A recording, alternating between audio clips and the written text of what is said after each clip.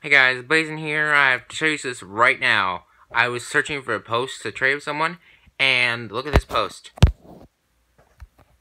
Who wanna scam innocent kids? If you see that gamer tag, never trade with that person. They might be a scammer. Why would you put that up? Why? I was just looking on it and it just popped up. It's weird. Oh my goodness gracious. This is just dumbfounding me right now. Why would you make a post and say who wants to scam innocent kids? If you see this gamer tag, it's shaky, I'm sorry.